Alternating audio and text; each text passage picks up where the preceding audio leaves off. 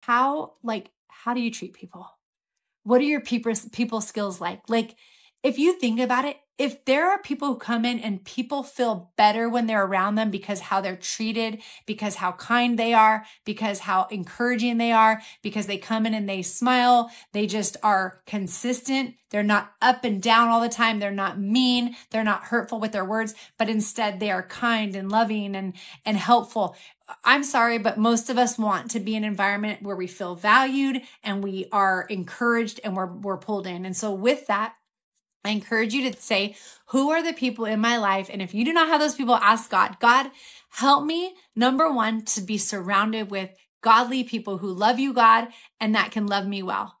And then help me to be that example and help me to impact others in a positive way. And if I can do that, then I really believe that is the trickle effect that affects everything. Because then guess what?